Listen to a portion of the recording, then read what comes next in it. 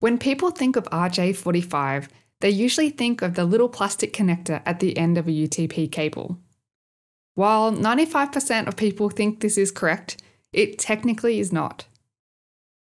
This is actually called an 8P8C connector. This is where the 8 wires within the UTP cable terminate. For consistency, they need to be in a particular order. There are two standards called T568A and T568B. There are plenty of diagrams called pinouts available online if you want to make your own cables. So what really is RJ45? It was first developed as a connector for phone systems.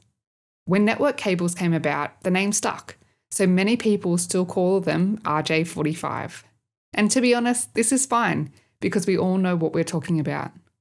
If you found this explanation useful, please leave a like so others can find it. If you want to learn more, check out the link in the description.